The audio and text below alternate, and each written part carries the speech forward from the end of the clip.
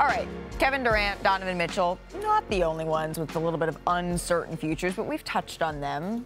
Now we're going to touch on Kyrie Irving, also very much just in this mix right here. So we have Dave McMenamin, we have Nick Friedell back, and what I want to do is imitation, the sincerest form of flattery, Dave I loves believe. to do that.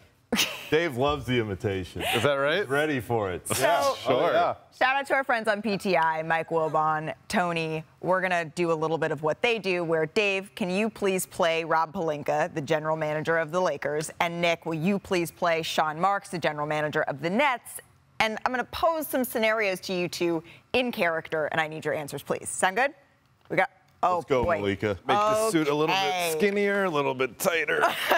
Let's go. All right, well, don't worry, because we're going to start with Sean, a.k.a. Nick Friedell. And then if you have Rob in the room with you at this moment and you had to work out a trade for Kyrie Irving to somehow get him to the Lakers, how do you even start that conversation? Please don't do the accent. Rob, give me your draft picks. Thank you. I don't want to mess with Russell Westbrook unless I absolutely have to. I need your picks. This doesn't sound like an Australian person on the other end of the line.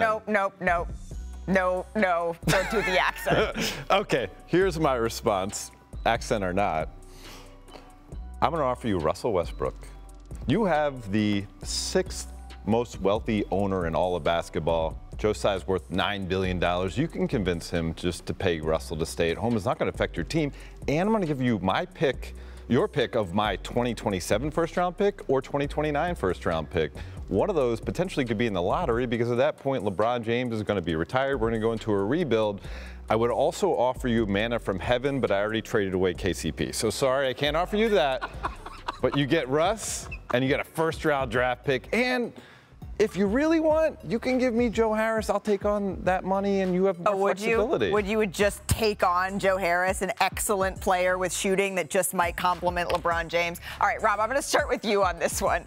I need 2 picks there, Rob. Sorry. What's one move the Lakers have to do this offseason above all else? What are you prioritizing?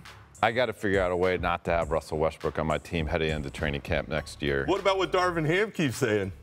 Everything's great. Everything's going to be great with Russ on the team. Sean, isn't that tampering? You can't talk about my coach. You You're worry gonna about tell Steve me about Nash. tampering? Sean, you worry about Steve Nash right now. Darvin Ham's doing his best to manage any situation that will face him come training camp. But me as the general manager, I want to do whatever I can to give my team the best chance to succeed, which will include moving Russell Westbrook on, whether moving him on to a team like the Brooklyn Nets or elsewhere. I want to have a chance to play with my big 2 that won me a championship in the bubble without the, frankly, diminishing skill set of Russell Westbrook. That's my #1 move. Same question to you, Sean. What do the Nets need to do? Prioritize above all else. Oh, gosh. They have got to find a way to get Kevin to stay. Everything in this organization revolves around Kevin Durant.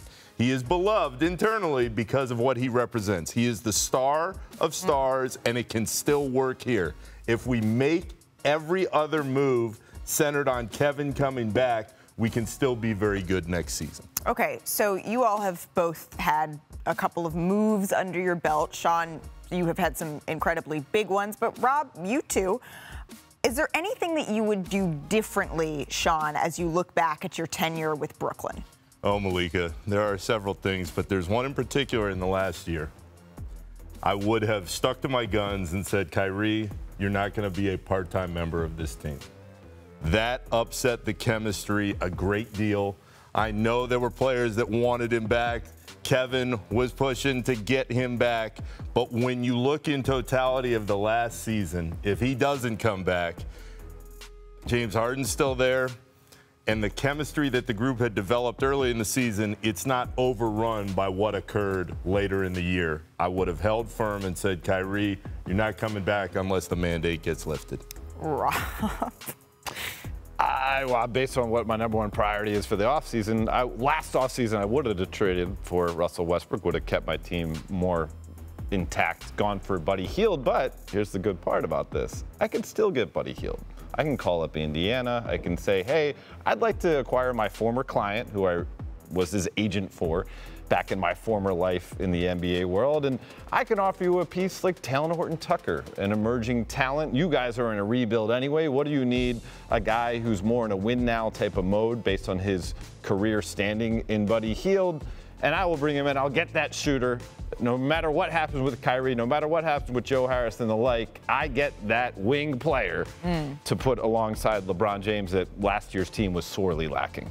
Is there anything else you need to get off your chest, Sean? Yeah, there's a lot because Rob has so many problems than I do, but I'd rather have my problems than Rob's. Wait, is this Nick talking or Sean talking? The laugh is here. That can no longer be Sean. Sean can laugh. As bad as the Nets problems are, at least they're not the Laker problems. Those are really rough issues that old Rob's going to have to figure out. I feel like Rob's talk, it's like staring at me. I think the sticks need to go down at this point, but that was fun. Thanks for watching ESPN on YouTube. For live streaming, sports, and premium content, subscribe to ESPN+.